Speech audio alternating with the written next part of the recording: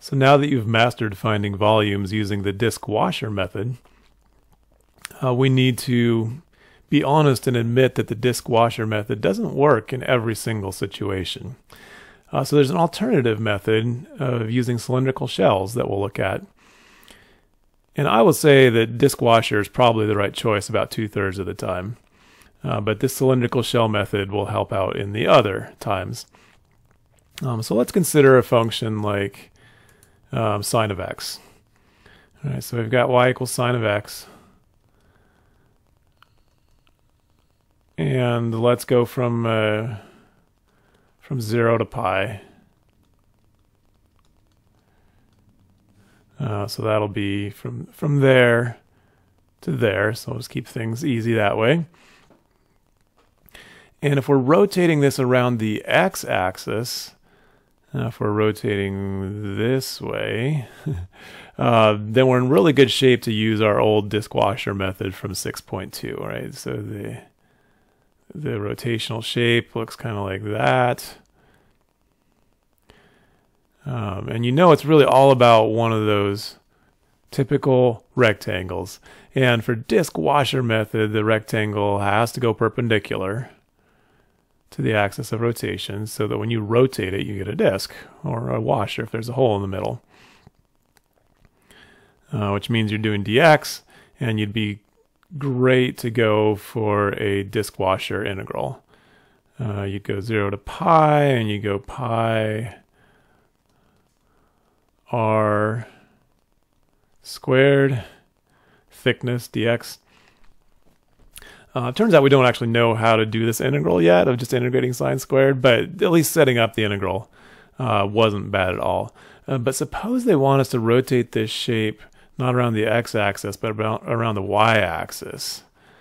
So if we were going to rotate this guy around the y-axis, so if the y-axis was our axis of rotation, so if we're rotating here this way, now a typical rectangle for disk washer method has to go perpendicular. So it's going to look like that. And as we rotate that around, there is a hole in the middle, so this is going to be washer.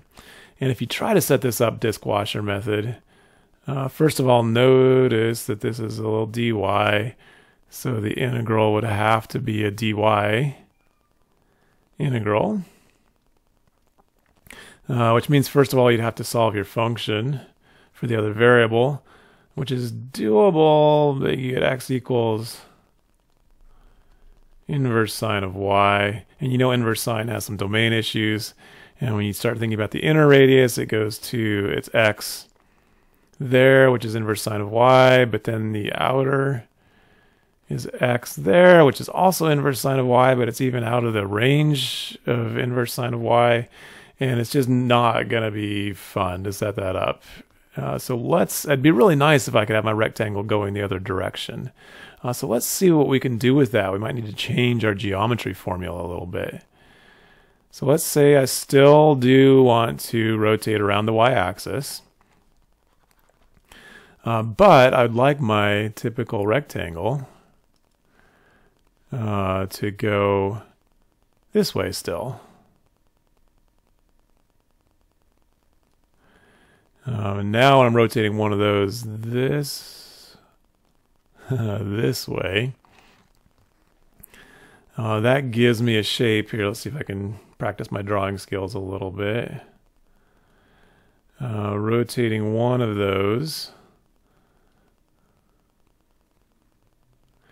will give me not a disc or a washer, but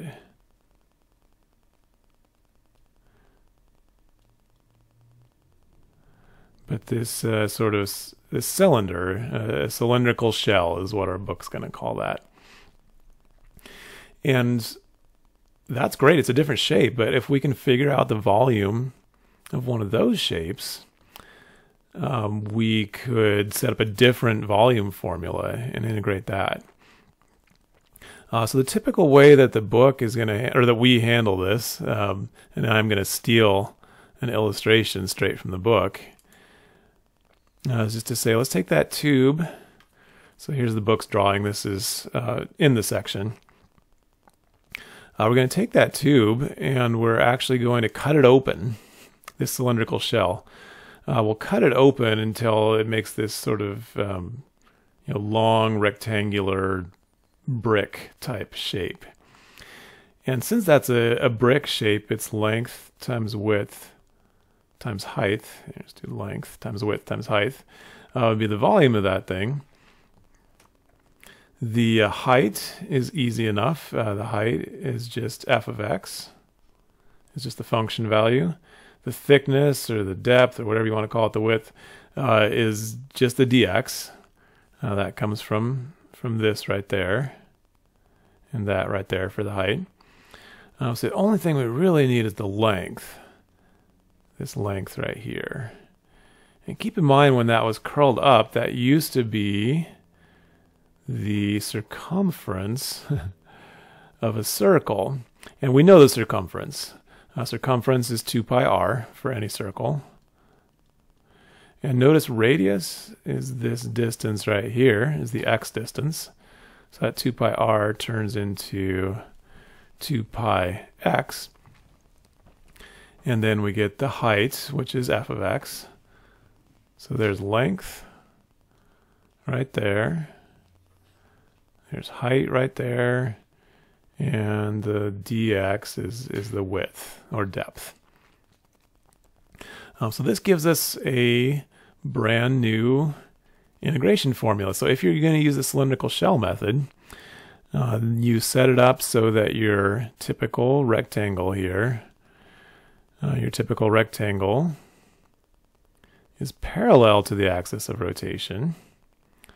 And then when you rotate it, you'll get these cylindrical shells, and you'll use this formula instead of our previous formula. So there are two different formulas based on the two different geometric shapes we'll get as we rotate our typical rectangle, parallel to the axis of rotation or perpendicular to the axis of rotation.